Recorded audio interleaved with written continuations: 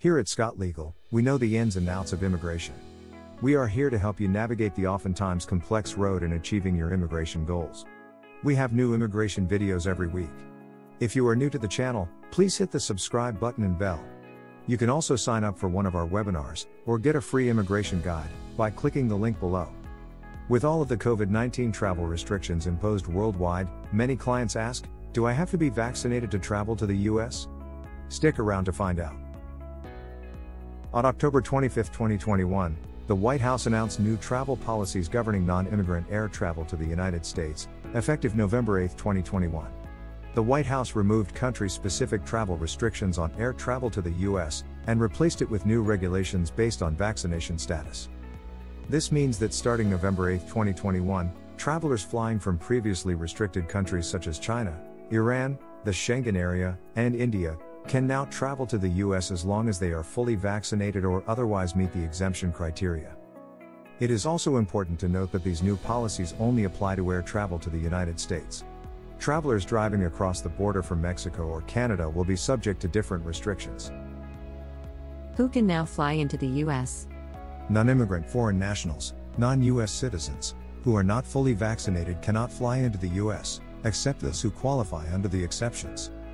Fully vaccinated foreign nationals can travel to the U.S. by showing proof of full vaccination and a negative COVID-19 test taken no more than 3 days before travel.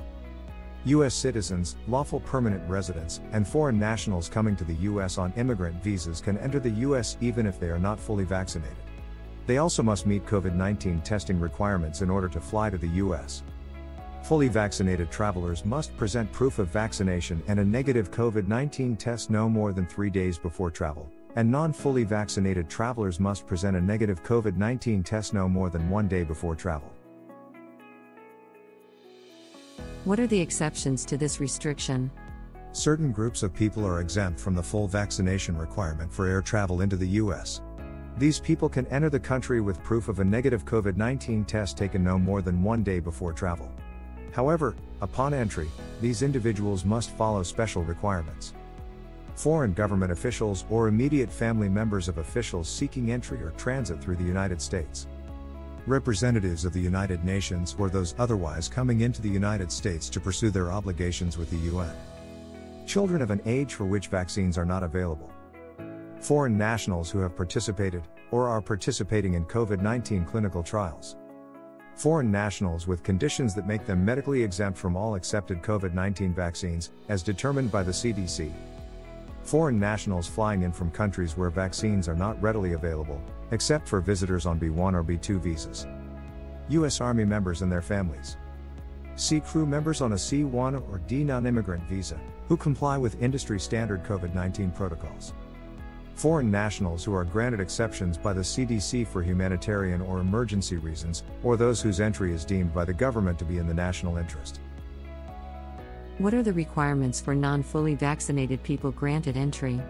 Specific requirements will be announced by the CDC, but this may include requiring travelers to undergo pre-departure COVID testing, wear masks during the flight, present post-arrival testing plans, and present self-quarantine plans in accordance with CDC guidelines.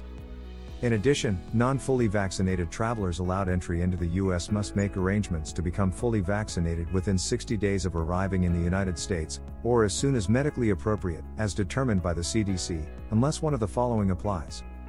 The traveler's stay is sufficiently brief. Children ineligible for vaccination.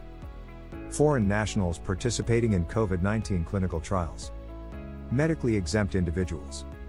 Foreign government officials and their families and UN representatives or affiliates, who have been vaccinated in their country of origin.